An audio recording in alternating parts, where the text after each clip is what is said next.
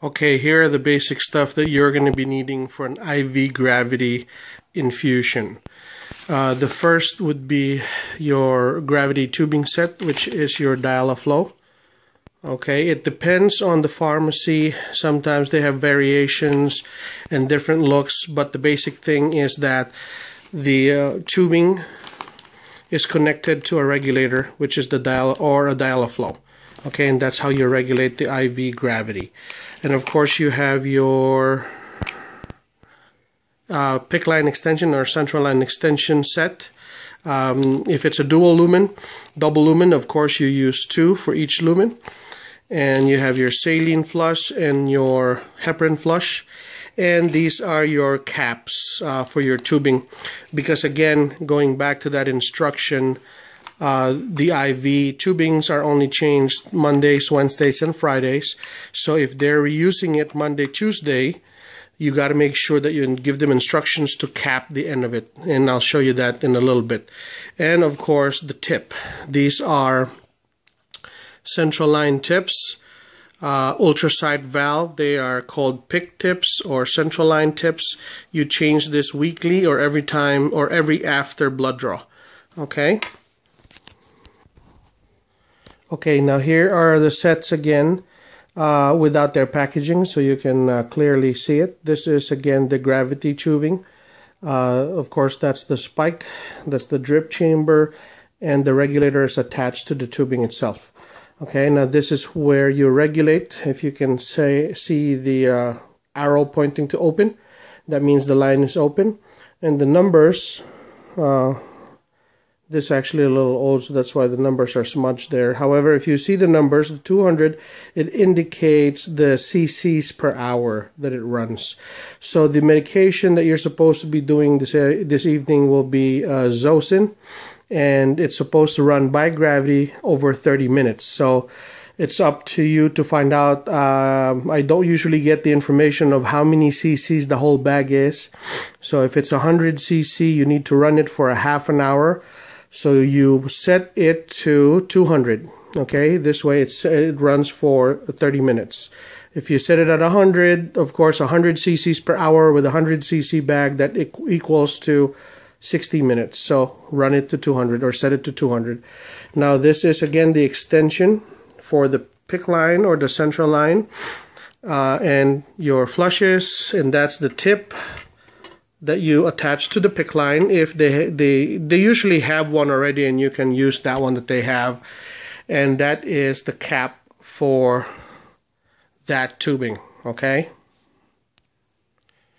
now that's where the cap goes for the tubing. When they're finished using it, you make sure you give them instructions to recap it. This way this tip stays nice and clean, because they will have to reuse it. If you're hooking them up today is Sunday, then they can reuse this tubing all the way till Wednesday, and that's when they change it to a new tubing again. So the first thing that you will be asking the patient before you get started with the IV infusion is to look at the PICC line. Of course, the PICC line usually, let's pretend that this is a PICC line and it's inserted to their forearm or their upper arm. Now a lot of times the PICC line is only from the insertion site up to that long. Okay, so if the patient is the only one doing the infusion himself, it would be difficult to do the infusion using only one hand, and that's the reason why we put an extension, so the line can become a lot longer. Because if you hook this up to the line plus this much, then at least he can hold it coming out of his arm with 2 hands now and connect to it. So I'll show you how to do that correctly. So let's pretend that this tubing here is the PICC line, the patient's PICC line, and it normally has a PICC tip already when you get there today.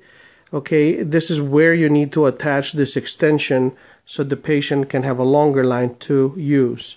Now, the most important thing that you got to remember in attaching the extension to the PICC line is to remove that tip. Okay, this has to be removed, and this has to be attached directly to the tip of the PICC line.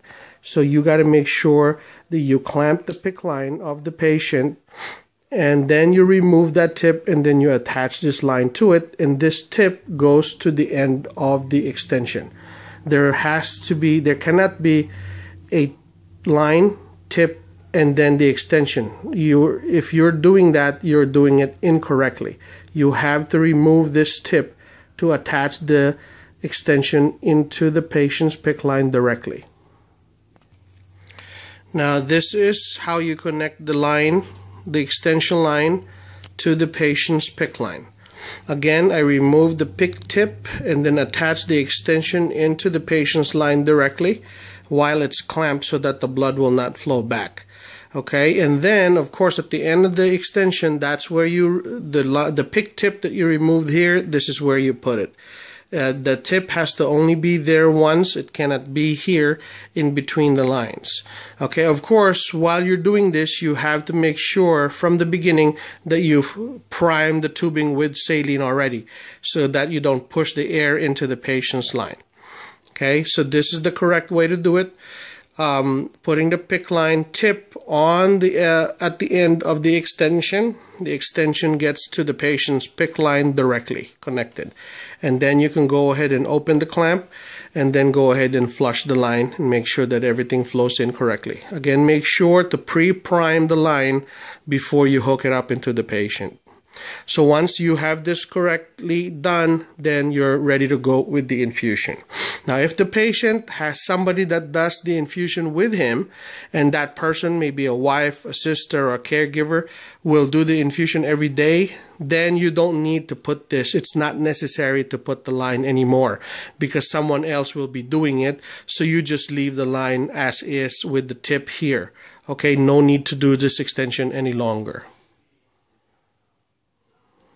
So the only other thing that is left that needs to be done is to hook up the IV into the patient. So of course, obviously, the spike, you have to spike into the patient's bag and then start some dripping into the chamber, and then make sure that you regulate this correctly depending on the size of the bag, and then prime the tubing.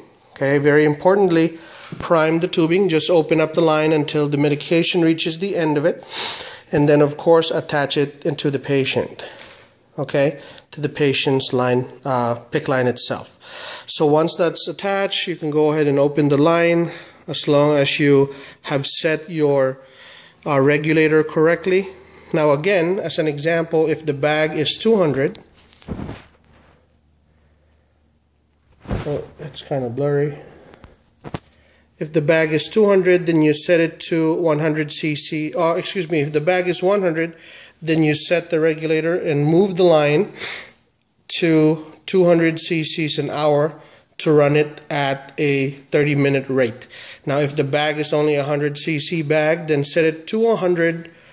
If the bag is only 50 cc's, then set it to 100 cc's per hour so it runs 30 minutes only.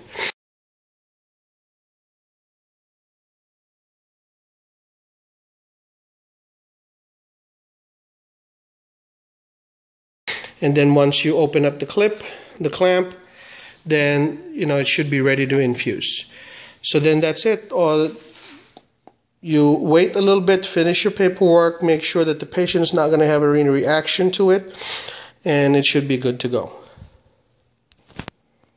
Okay, so a couple of other things to remember to teach the patient is, number one, again, the tubing needs to be replaced every Mondays, Wednesdays, and Fridays only. Now, this is in your packet. One of the paper in your admission packet has the infusion sash paper. That's the steps necessary for the patient to follow to do the infusion. Saline flush, administer medication, saline flush, and then heparin flush. Okay, you already know that, so make sure you remind them to do that.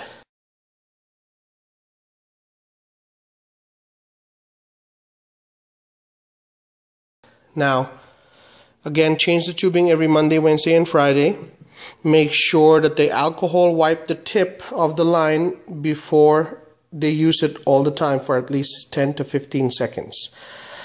Okay, and the other reminder is to flush their line. If they're infusion, well, their infusion, I believe the order is every 8 hours, so they're okay. They don't need to flush the line anytime, any other time other than whenever they do the infusion, because they're doing it a lot. So every 8 hours should be okay. Now tell them not to remove. The most important reminder that I always tell the patients and the family is to never remove this white tip from the PICC line. Okay? Whenever they disconnect from here, not here. Because that's the most common error that they always do. And what happens is, once they remove this tip, the line remains open, and of course the blood comes back and then clogs up the line. So what I do to remind them a lot of times is I put a little piece of tape and I tape this part of it, this part. This way, and then I tell them this tape reminds you not to touch that part. Always remove from here. Okay, and every time they disconnect, they clamp the extension and they clamp the PICC line. Okay, this way it's protected, that there is no accident that the blood will come back and clog up the line. Okay, and I guess lastly, once the medication is finished, teach the patients that once they disconnect the line from the patient's line, the IV line, then again, they have to recap that tip to make sure that it doesn't get dirty, because again, they're going to reuse this tubing until Wednesday. Okay, again, only change Monday, Wednesday, and Friday. No need to recap this PICC tip because it's an automatic shut-off valve, so there's no need to recap that anymore. Just leave it as it is. And again, flush with saline and heparin after the infusion is complete. And once they disconnect, clamp it and clamp it. And that should be it. So you teach them how to follow these steps, because they are going to be doing the infusion every 8 hours on their own. Okay, if there's a problem, tell them to call the number for the office, and then I will walk them through it. If you need to go back tomorrow, go ahead and go back tomorrow and reteach them or reinforce the teaching so that they will be more familiar with it and they'll be more comfortable doing it. So it's a very simple process with this one in particular, because it's just an IV gravity. The pump complicates everything from our last problem that we had with that patient. Even I had a problem when I got there and did that pump. But again, this one should be very simple. If you have any issues when you get there, of course, call me later. Okay, bye.